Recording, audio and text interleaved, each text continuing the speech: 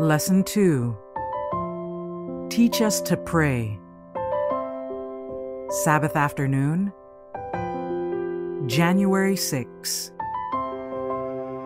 Daily prayer is as essential to growth in grace and even to spiritual life itself as is temporal food to physical well-being. We should accustom ourselves to lift the thoughts often to God in prayer. If the mind wanders, we must bring it back. By persevering effort, habit will finally make it easy. We cannot for one moment separate ourselves from Christ with safety. We may have His presence to attend us at every step, but only by observing the conditions which He Himself has laid down. Religion must be made the great business of life. Everything else should be held subordinate to this. All our powers of soul, body, and spirit must be engaged in the Christian warfare. We must look to Christ for strength and grace, and we shall gain the victory as surely as Jesus died for us. The Sanctified Life, page 93. Christ came into the world to save it, to connect fallen man with the infinite God.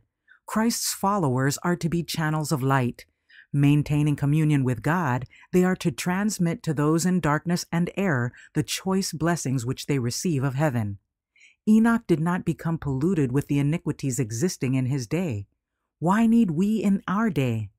But we may, like our Master, have compassion for suffering humanity, pity for the unfortunate, and a generous consideration for the feelings and necessities of the needy, the troubled, and the despairing. Those who are Christians indeed will seek to do good to others and at the same time will so order their conversation and deportment as to maintain a calm, hallowed peace of mind. God's word requires that we should be like our Savior, that we should bear His image, imitate His example, live His life. Selfishness and worldliness are not fruits of a Christian tree. No man can live for himself and yet enjoy the approbation of God. Testimonies for the Church, Volume 5, page 113. The temptations to which we are daily exposed make prayer a necessity.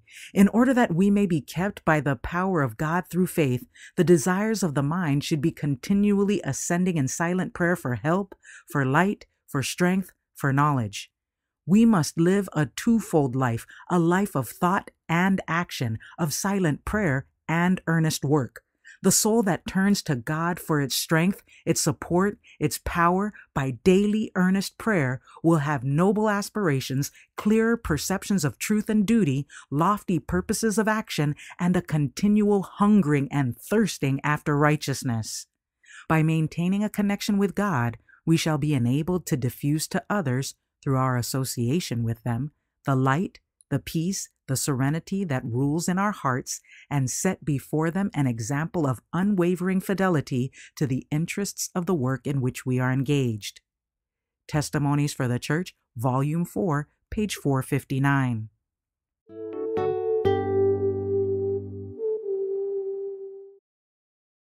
Sunday, January 7. Fostering the use of the Psalms in prayer. In God's Word we behold the power that laid the foundation of the earth and that stretched out the heavens. Here only can we find a history of our race unsullied by human prejudice or human pride. Here are recorded the struggles, the defeats, and the victories of the greatest men this world has ever known. Here the great problems of duty and destiny are unfolded. The curtain that separates the visible from the invisible world is lifted, and we behold the conflict of the opposing forces of good and evil, from the first entrance of sin to the final triumph of righteousness and truth, and all is but a revelation of the character of God. In the reverent contemplation of the truths presented in His Word, the mind is brought into communion with the infinite mind. Such a study will not only refine and ennoble the character, but it cannot fail to expand and invigorate the mental powers. Reflecting Christ, page 115.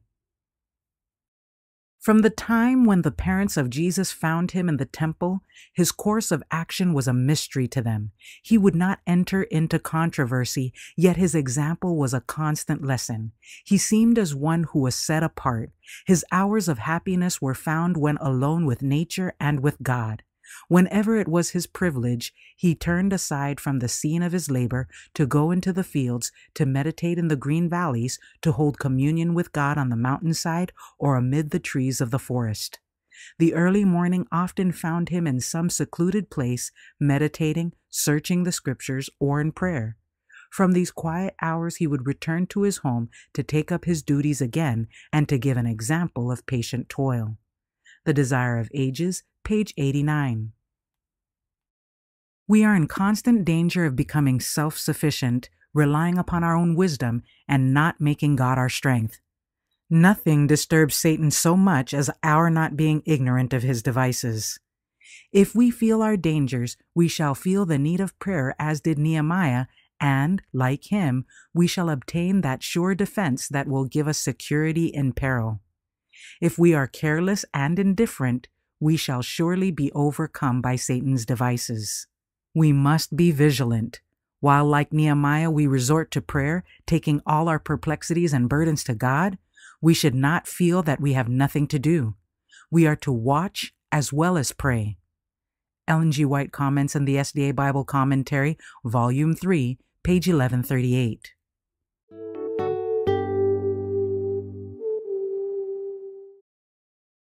Monday, January 8. Trust in times of trouble. Heaven is brought near to earth by that mystic ladder, the base of which is firmly planted on the earth, while the topmost round reaches the throne of the infinite. Angels are constantly ascending and descending this ladder of shining brightness, bearing the prayers of the needy and distressed to the Father above, and bringing blessing and hope, courage and help to the children of men. These angels of light create a heavenly atmosphere about the soul, lifting us toward the unseen and the eternal. We cannot behold their forms with our natural sight. Only by spiritual vision can we discern heavenly things. The spiritual ear alone can hear the harmony of heavenly voices. The angel of the Lord encampeth round about them that fear him and delivereth them. Psalm 34, verse 7. God commissions his angels to save his chosen ones from calamity, to guard them from the pestilence that walketh in darkness, and the destruction that wasteth at noonday. Psalm 91, verse 6. Again and again have angels talked with men as a man speaketh with a friend, and led them to places of security. Again and again have the encouraging words of angels renewed the drooping spirits of the faithful, and carrying their minds above the things of earth, caused them to behold by faith the white robes, the crowns, the palm branches of victory, which overcomers will receive when they surround the great white throne. It is the work of the angels to come close to the tried, the suffering, the tempted. They labor untiringly in behalf of those for whom Christ died. The Acts of the Apostles, page 153. The faith that strengthened Habakkuk and all the holy and the just in those days of deep trial was the same faith that sustains God's people today. In the darkest hours, under circumstances the most forbidding, the Christian believer may keep his soul stayed upon the source of all light and power. Day by day, through faith in God, his hope and courage may be renewed. The just shall live by his faith. In the service of God there need be no despondency, no wavering, no fear. The Lord will more than fulfill the highest expectations of those who put their trust in him. He will give them the wisdom their varied necessities demand. Of the abundant provision made for every tempted soul, the Apostle Paul bears eloquent testimony. To him was given the divine assurance, "My grace is sufficient for thee, for my strength is made perfect in weakness." In gratitude and confidence, the tried servant of God responded, "Most gladly, therefore, will I rather glory in my infirmities, that the power of Christ may rest upon me. Therefore I take pleasure in infirmities, in reproaches, in necessities, in persecutions, in distresses for Christ's sake. For when I am weak, then am I strong." 2 Corinthians chapter 12, verses 9 and 10. Prophets and Kings, pages 386 and 387. Fearful tests and trials await the people of God. The spirit of war is stirring the nations from one end of the earth to the other. But in the midst of the time of trouble that is coming, a time of trouble such as has not been since there was a nation, God's chosen people will stand unmoved. Satan and his angels cannot destroy them, for angels that excel in strength will protect them. Selected Messages, Book 2, page 55.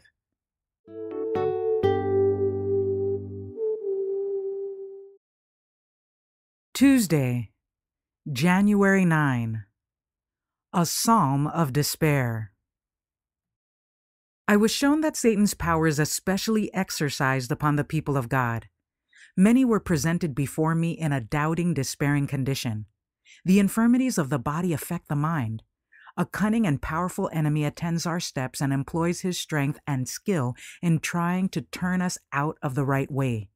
And it is too often the case that the people of God are not on their watch, therefore are ignorant of his devices. He works by means which will best conceal himself from view, and he often gains his object. Testimonies for the Church, Volume 1, page 304.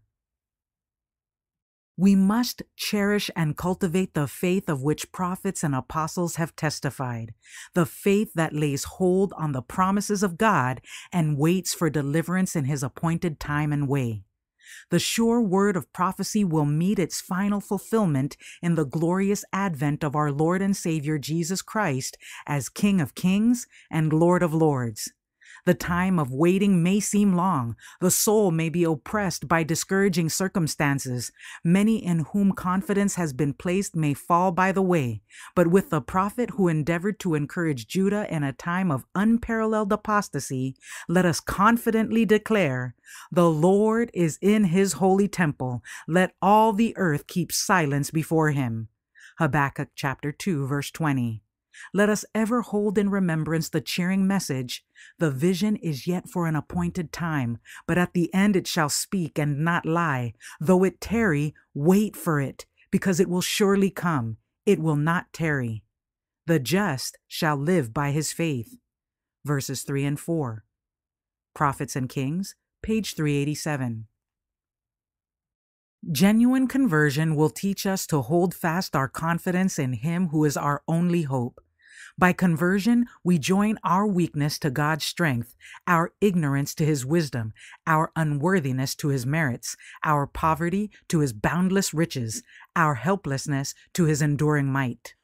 We must search the Word of God, making it a part of ourselves. A spirit of humility, the Spirit of Christ, will help us to know him who has called us to glory and virtue. If we brought the truth into the daily life as we should, we would advance higher and still higher, gaining a clearer and still clearer understanding of the revelation of God. We would lift him up in songs of praise. Through the psalmist, Christ declared, "In the midst of the congregation will I praise thee." Psalm 22, verse 22. His voice was the keynote of the universe. His unconfined power, his unsearchable understanding, his wonderful sacrifice for the human race help us to comprehend the love of God. We need individually to have Christ abiding in the soul. We need to open our minds and hearts to the indwelling of the Spirit of truth. We need to appreciate our privileges as the possessors of sacred, elevating truth.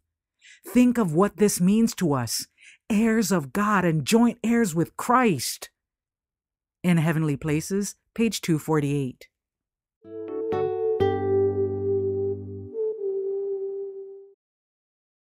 Wednesday, January 10. From despair to hope. The very trials that test our faith most severely and make it seem that God has forsaken us are designed to lead us nearer to Christ, that we may lay all our burdens at his feet and receive the peace he will give us in exchange.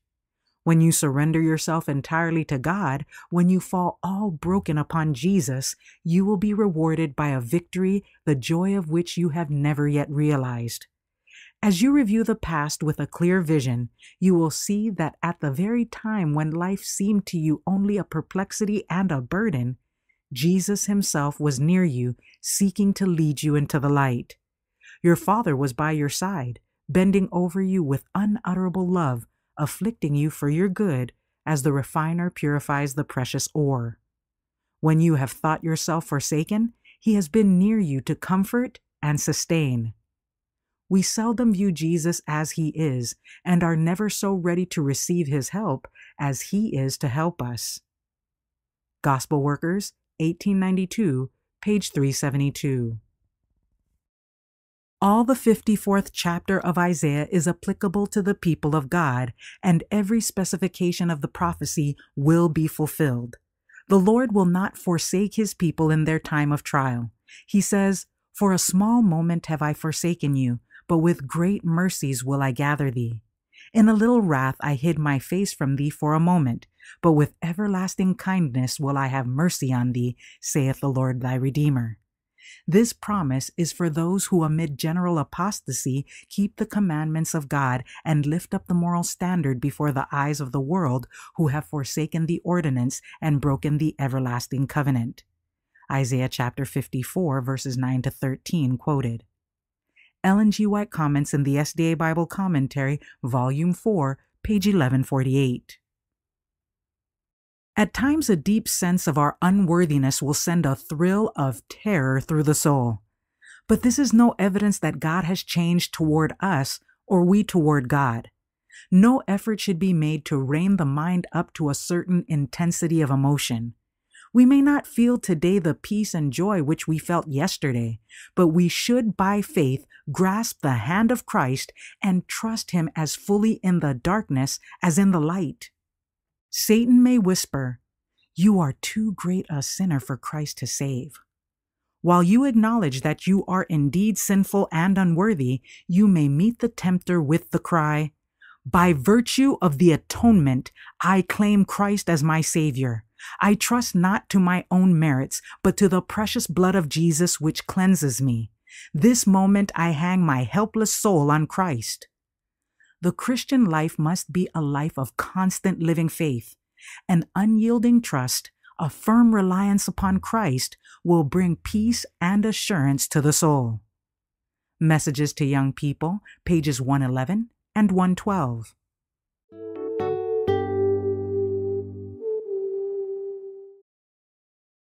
Thursday, January 11. Oh, restore us again. Christ is our only hope. We may look to him, for he is our Savior. We may take him at his word and make him our dependence. He knows just the help we need, and we can safely put our trust in him. If we depend on merely human wisdom to guide us, we shall find ourselves on the losing side. But we may come direct to the Lord Jesus, for he has said, "Come unto me, all ye that labor and are heavy laden, and I will give you rest. Take my yoke upon you and learn of me, for I am meek and lowly in heart, and ye shall find rest unto your souls." It is our privilege to be taught of him. Testimonies to Ministers and Gospel Workers, page 486. Our Lord Jesus Christ came to this world as the unwearied servant of man's necessity. He took our infirmities and bare our sicknesses that he might minister to every need of humanity. Matthew chapter 8, verse 17. The burden of disease and wretchedness and sin he came to remove. It was his mission to bring to men complete restoration. He came to give them health and peace and perfection of character. Varied were the circumstances and needs of those who besought his aid, and none who came to him went away unhelped. From him flowed a stream of healing power, and in body and mind and soul men were made whole. The Ministry of Healing, page 17. Angels from the heavenly courts stand by all who do God's service in ministering to their fellow men. And you have the cooperation of Christ himself. He is the restorer, and as you work under his supervision, you will see great results. Christ is seeking to uplift all who will be lifted to companionship with himself, that we may be one with him as he is one with the Father. He permits us to come in contact with suffering and calamity in order to call us out of our selfishness. He seeks to develop in us the attributes of his character, compassion, tenderness, and love. By accepting this work of ministry, we place ourselves in his school to be fitted for the courts of God. If thou wilt keep my charge, the Lord declares, I will give thee places to walk among these that stand by, even among the angels that surround his throne. Zechariah chapter 3, verse 7. By cooperating with heavenly beings in their work on earth, we are preparing for their companionship in heaven. Ministering spirits sent forth to minister for them who shall be heirs of salvation, Hebrews chapter 1, verse 14, angels in heaven will welcome those who on earth have lived not to be ministered unto, but to minister. Matthew chapter 20, verse 28. Christ's Object Lessons, pages 388 and 389.